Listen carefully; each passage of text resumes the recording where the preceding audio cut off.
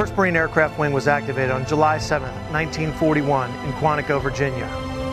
5 months later, on the day our nation was attacked in Pearl Harbor, the wing moved to the west coast of the United States to perform coastal defense missions with the Army and the Navy. Shortly thereafter, the wing again displaced to the Asia-Pacific region, which began its legacy of warfighting excellence. During World War II, 1st MAW participated in numerous campaigns such as Guadalcanal, Solomon Islands, Bismarck Archipelago, Bougainville, and the southern Philippines. In 1947, it relocated to El Toro, California, only to be on the move again to the Republic of Korea, where it flew combat missions during the Korean War, until July of 1953. On July 1956, it relocated another time to Iwakuni, Japan, and deployed to the Republic of Vietnam in May of 1965, during the Vietnam War until April of 1971.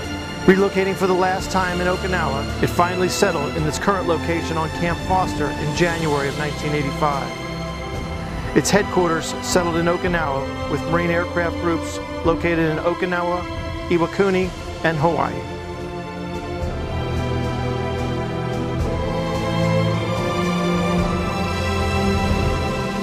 First MAW has distinguished itself in both combat operations and humanitarian relief efforts throughout the Asia-Pacific.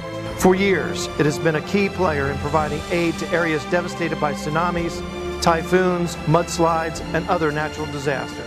It has participated in disaster relief operations in the Republic of the Philippines, several locations in Japan, East Timor, and Nepal. First MAW is enabled by our exercises and our theater security cooperation events, as well as our high-caliber people and our technologically advanced war machines. The wing stands ready to fight and win in support of the III Marine Expeditionary Force or the Joint Force. I'm honored and humbled to be a part of such a great legacy.